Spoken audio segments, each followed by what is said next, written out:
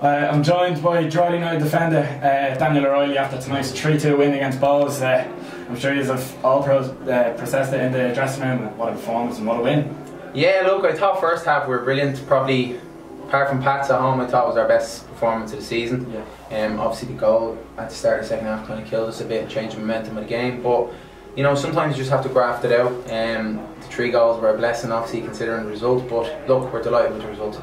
Yeah, as well, you mentioned there in the first half, I have to say it's the best 45 minutes I've seen in a long time from a Drogheda team. I thought everything just went well, and you know the fans were behind everyone. It just couldn't have went any better for us, and it started off just from the front to the back. I'm sure you were delighted with that.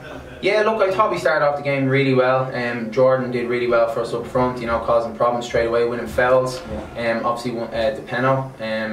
And look, it was great to get the 3 goals and come into half time, but there was still a lot of work to do, even though I know we conceded straight after the half, but I still think even if we didn't, we still have a lot of work to do. But look, we're happy.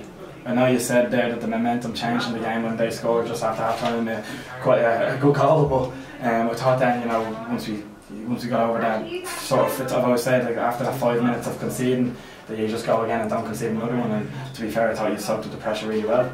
Yeah, look, we had to change our game plan. You know, we dropped off a bit, and we knew that would happen when they scored. We had to take a lot of pressure and just win second balls, win our headers, win our duels at the back. You know, even Jimmy and Connor, they weren't allowed to go forward as much as they were in the first half.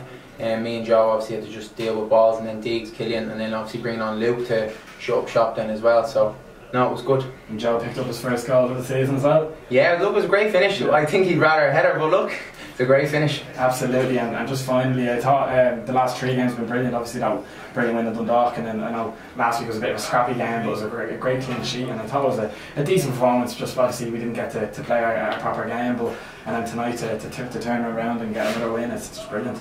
Yeah, look, it's in this league you need to gather momentum. You look at Harps, you look at Waterford. I think recently, before obviously the last 3 games, I think we've been poor. We've been unlucky as well, we've been poor, and we probably would look at the last 3 or 4 games in the round, you know, even in the next round, they're tough games, but you know, credit to the group, credit to the lads. Good teams, we turned up on those days, and hopefully we can just keep the momentum going. Perfect, thanks very much. Cheers lads, thanks.